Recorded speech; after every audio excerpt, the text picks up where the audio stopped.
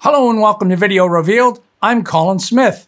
Today we're going to look at high quality image export out of Adobe Premiere Pro. I've received a few comments about exporting images out of Premiere Pro, and I was baffled when people said they didn't look good, and your images should look exactly like the original exporting them out. I'm going to show you all the different formats, my recommendation of what to use, and a few other things in there. So let's have a look. So I've got some Adobe stock of some amazing Ravens. I happen to be a big fan of Ravens. And I took the very first frame of this because I wanted something that also had hard edges on it so we could see good quality, a bunch of different gradations on the feathers, and some gradients in the background. So I really wanted to test this. On the left, I've got my Lumetri scopes up so we can see the differences, and I've already exported each one of these. I'll show you where to export them out. There's a little camera icon button right here, export frame. And if I open this up in the source monitor, you'll also see the same button there. So it's just an easy way to get to that. Let me grab my scopes again.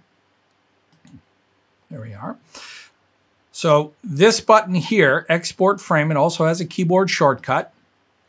And you get a dialog box with some options. First of all is the name. I named the sequence DSLR 2997. That's what the footage is.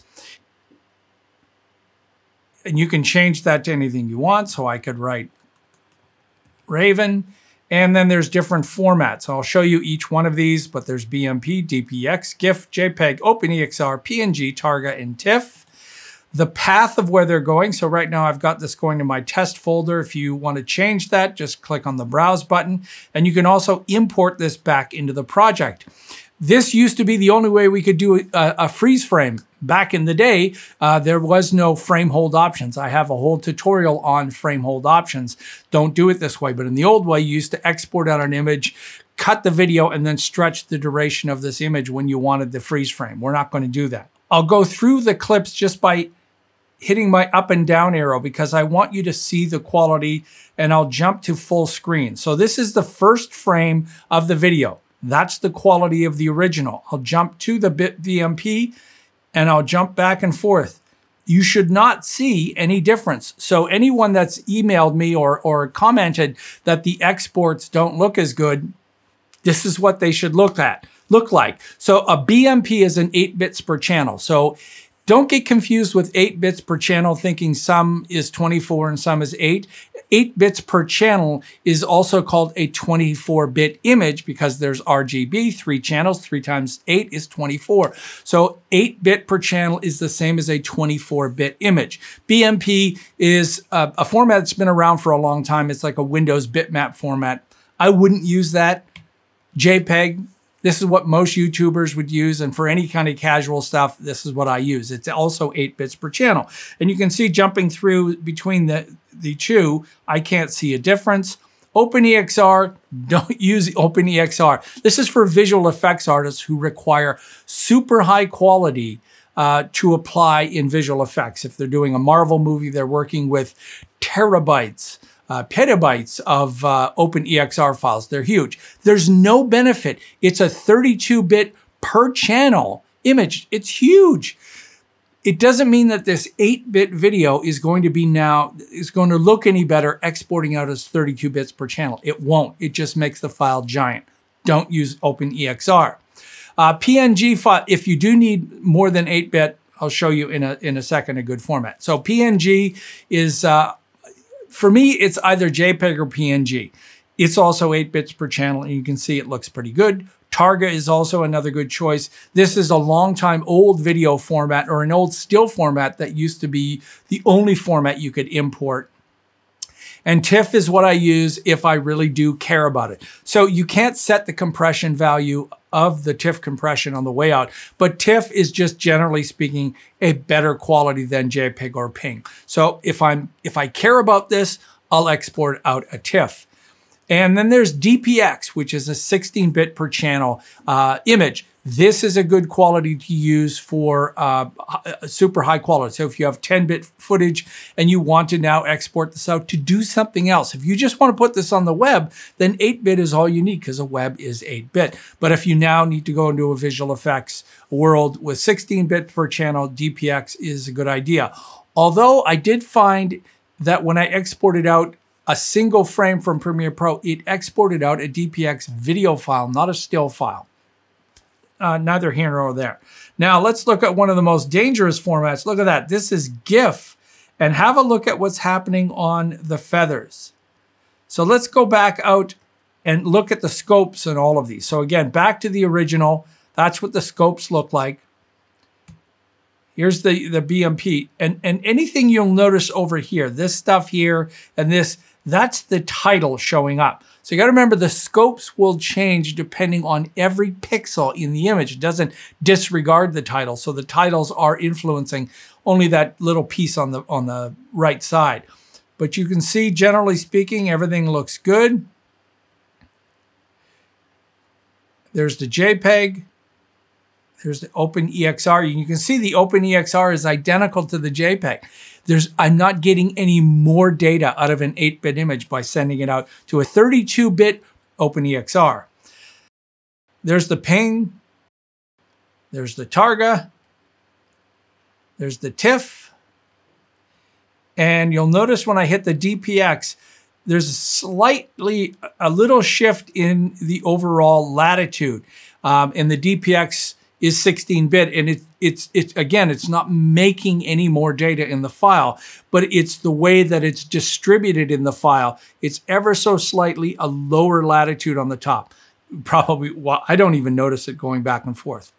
Okay, now have a look at that GIF. Yikes! So GIFs are not even 8-bit. They're indexed color, which means they're an exact specific amount of color. That's why there isn't enough colors to represent all the gradations in all the feathers, because there's so many different variations of color to show every little edge of every feather. The GIF has to throw them away. And that's what you're seeing when you see those lines. In between those lines, the data is gone. And that's because GIF was made for quick loading on the web, not for video. So it's a horrible format to use. Now, I also wanted to show you transparency, and I've got transparency grid turned on here in my preferences. And the only format that supports transparency is PNG. Here's all the other formats exported out, and they don't support it. So if you need transparency from a still that you're exporting, then use a PNG, a portable network graphics file. That's the only one that supports it. But you have to have transparency in the timeline to be able to support that. And that's why I turned on my transparency grid, so I could show you that it was transparency. I have a whole tutorial about exporting out transparency that has a lot of tips in it. Now let's export out another version and import it.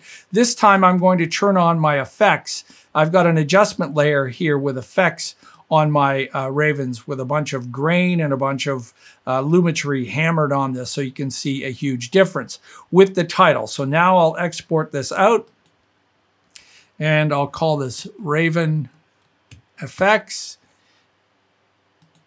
And I'm going to use Targa, and I'm going to import this into the project, and you'll see it'll show up down here, and I'll drag it onto here, turn that on and off. Let me just move that.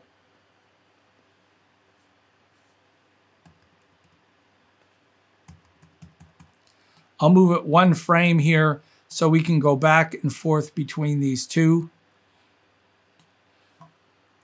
And let's jump to full screen. So there's the still, that's the video, that's the still, that's the video. The only thing you are seeing that's a slight difference is the title. But if you give the title a moment, watch this. That's the still, that's the video, watch the title. I'll show you where that is. In here, there's a high quality playback. That is turned off by default. because it does require a lot more computing power. So titles will always export out perfect, but when it's playing, you'll see that the anti-aliasing gets a little coarser and they don't look as good for a second. Again, output looks great. That's why you saw the title change. Other than that, these are exactly the same. So that's the exact same original format exported out without effects, the same format exported with effects. Any place that you put your playhead and export out that frame, it should look identical to the timeline. All right. Hey, if you're new to Video Revealed and you found this informative, please take a moment and subscribe. You want to support us some more? You can do that through PayPal. There's a link in the description and on the front of the channel. We love our PayPal supporters. You guys are great. Thanks, as always. Till next time, I'm Colin Smith, and it's my job to get you informed about all the tools you have in Adobe applications.